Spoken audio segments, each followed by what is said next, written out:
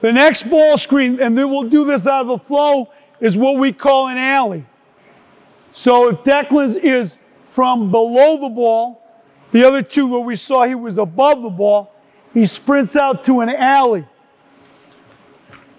Oh, sprint out to an alley. Go on back. Go on back. Go screen. No need to do a circle. Go screen the man. Okay?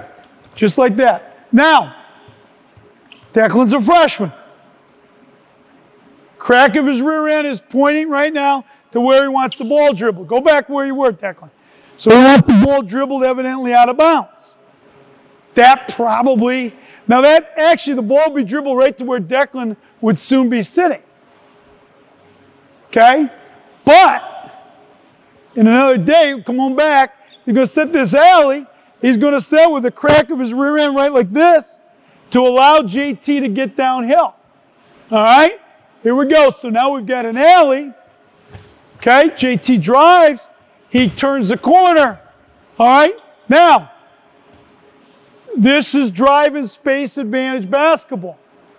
What does he have? We possibly, Coach Evans stays home on Declan, and he drives and scores.